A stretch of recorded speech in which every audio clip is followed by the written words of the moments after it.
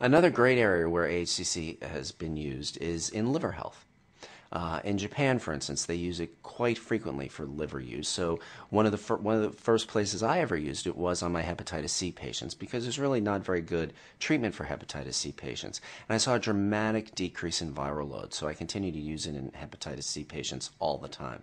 And actually anyone with, whether it's liver cancer, liver failure, cirrhosis, hepatitis C, even fatty infiltration of the liver now, which is becoming so common, AHCC can actually be used in situations like that. Here's another interesting fact about AHCC. They did a 270-person study, and not very many studies are really done on that very many patients.